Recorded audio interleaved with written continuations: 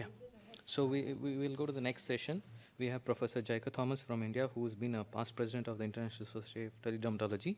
He'll be talking on rise of Teledermatology Society in India. I'm sure all of you must be very tired. Last talk of the day. I have to tell you that I am thankful to the President of the International Society, Professor Amanda Oakley, for giving me this opportunity every time there is a meeting or there is a publication.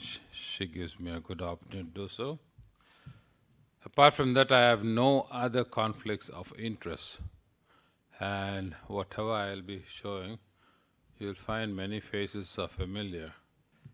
Now, the Indian Society of Teledermatology was established in the year 2007.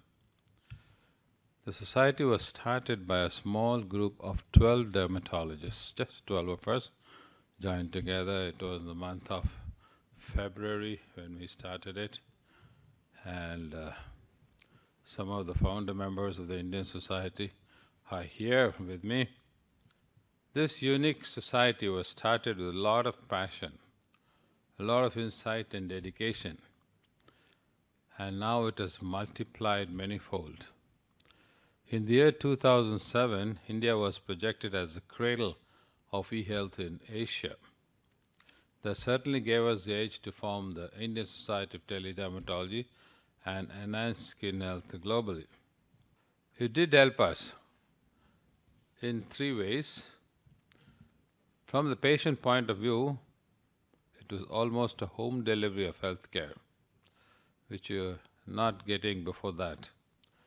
To the referring doctor, it is empowerment of his service, and to the organization, it is efficiency improvement.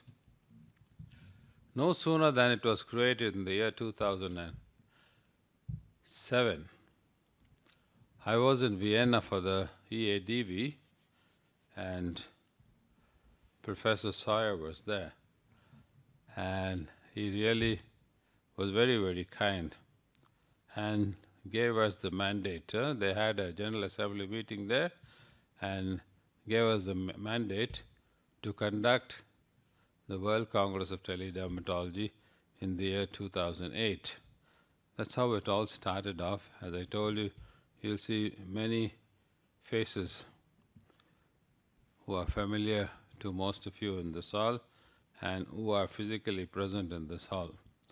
So that was the inauguration of Telederm 2008 at Chennai, my native place. We conducted it. You can see Professor Oakley right in the center there. She was taking an active participation in this Telederm 2008, and that's how the rise of teledermatology in India did come up. We had a number of programs, and again, Professor Peter Sawyer and Professor Oakley were along with me chairing some of the sessions.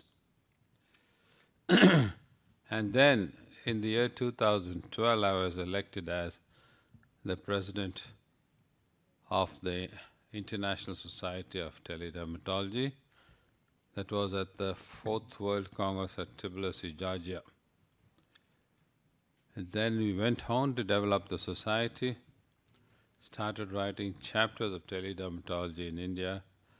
It found a place in the Indian Association of Dermatologists textbook, in the Association of Cutaneous Surgeons of India. Wrote articles in the Indian Dermatology Online Journal in 2013. There was a big article on the scope of teledermatology in India, and there was no looking back. There was no looking back at all. That was the 5th World Congress at Barcelona, where Paulo was conducting the Congress, and we did participate in a big way. The annual conference of Indian Society of Dermatology, which we call as Telederm India, is often partnered by the Indian Association of Dermatologists, Venereal Nephrologists, the Chennai City chapter. And the most recent activity has been the interview with Professor Amanda Oakley, the current president of the International Society of Teledermatology. There was a podcast, and then we made use of teledermatology for, as I told you, treatment to the doorstep of the patients where we could manage them just electronically and then participate in a big way in continuing medical education in many of the journals and atlases also. This, of course, is the website of the Indian Society of Teledermatology, where we have different subheadings, and if you have the time, you could please go into it. And this was the Telederm World Congress that we conducted. And in 2010, we had Telederm Beyond Borders. We had in-hour lectures. We had communicative sessions, 100% interactive sessions with keypads, worldwide communication, national-wide exchange of ideas, all-to-all transmission, several other changes that we could possibly take care of.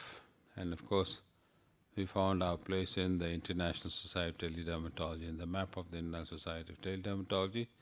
Thus came the rise of teledermatology in India. And as I told you, we have our own web page. Telemedicine Society of India 2007, we participate in a big way. The previous speaker was talking about telemedicine. From there, we went on to get dermatology into it. As I told you earlier, we conducted the Second World Congress of Teledermatology, and so many other participants, particularly at the international level, sister societies, of the International League of Dermatology. That was great. No, we had to work hard to get into the ILDS, the Indian Society, into the ILDS, and we are going to participate in the voting and things like that of the ILDS day after tomorrow itself. As I told you, our recent interview with Professor Oakley. So I must confess, my dear friends, this is not the destination, but the journey continues.